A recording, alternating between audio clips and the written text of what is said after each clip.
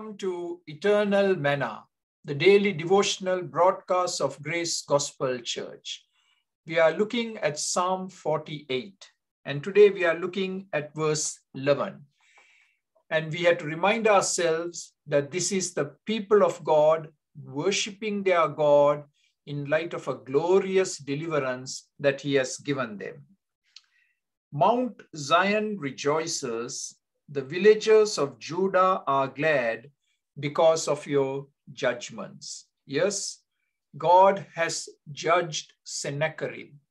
185,000 enemy soldiers were killed overnight.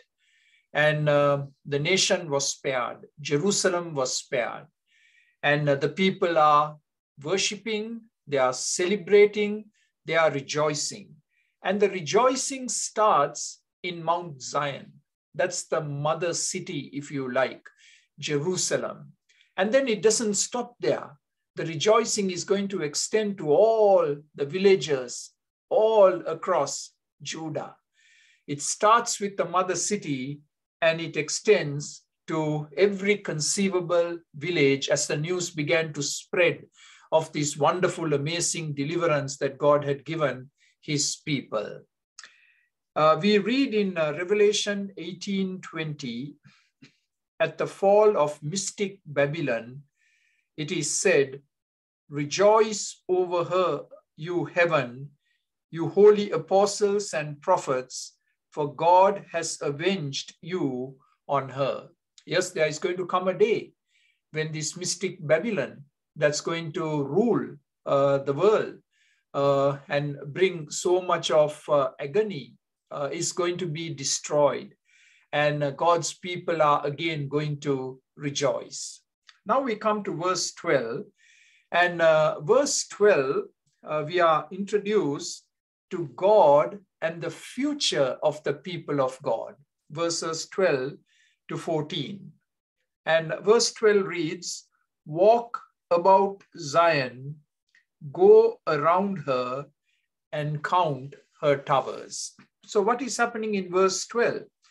The inhabitants of the city of Jerusalem are now invited to make a tour of inspection of the defenses which under God's providence have protected them from their foes.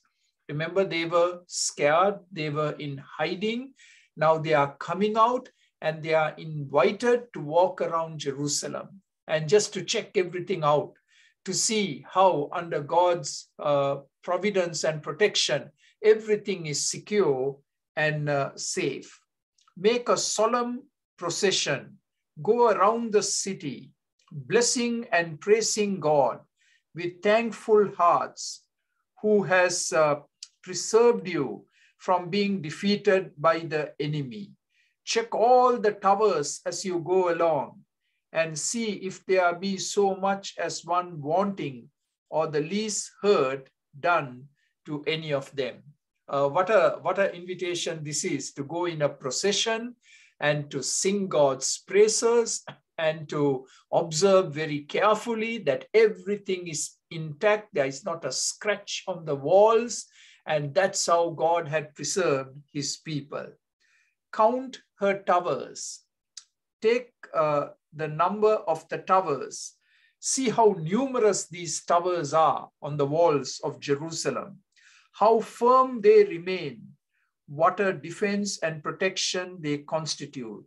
Cities surrounded by walls had always towers or elevated portions as posts of observation or as places from which missiles might be discharged with advantage on those who should attempt to scale the walls. So the people are invited to check out all the towers. We don't know how many there were. And everything was still standing. Everything was intact. And the defense of the city was guaranteed. And the people could now rest in safety, resting in the Lord as to this amazing thing that God has done. So I want to encourage you today to keep your eyes wide open. Keep your eyes wide open to see what God is doing. All the deliverance, the protection, And then that should cause you to celebrate, to rejoice, and to praise God. God bless you. Have a good day today. Amen. For more videos like this, please subscribe to our YouTube channel, Grace Gospel English Church Toronto. Thank you.